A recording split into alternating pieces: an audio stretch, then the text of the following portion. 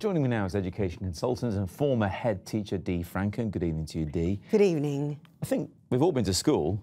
We all can, well, most of us, we all, I'm sure, remember the very best teachers we had. What qualities do you think they have?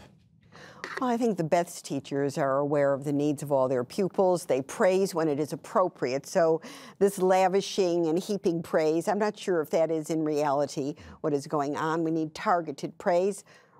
The report highlights that it's the quality of teaching and teacher knowledge that really makes a difference, and that quality means time on task, teacher who sets goals for all pupils but makes them realistic goals, can keep order, challenges pupil, make sure that pupils can show their learning. Those are really the things that are going to lead to success. So is the report stating the obvious of it? I think the report is actually stating the obvious. You know, nobody is surprised to learn that the best teachers are the ones who know their subject, who understand the quality of teaching.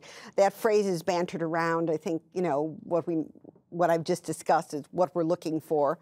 But do you think the way teachers are given different tasks needs to be looked at, i.e. some of the best pupils tend to get the best teachers in some schools, whereas it should be the other way around? Well, I think this is a point that is really made when we talk about setting. That report talked about mixed ability. I think Sir Michael Wilshaw said the curse of mixed ability classes is that we don't have mixed ability teachers.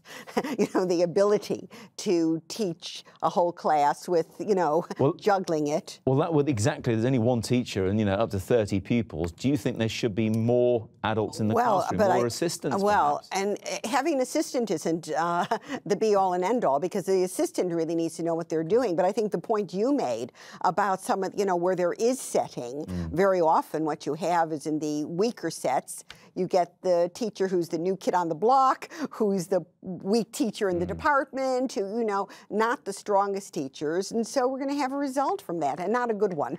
Dee, thank you very much indeed. I've run out Pleasure. of time, I'm afraid, otherwise I'll be in detention for going over. Pleasure.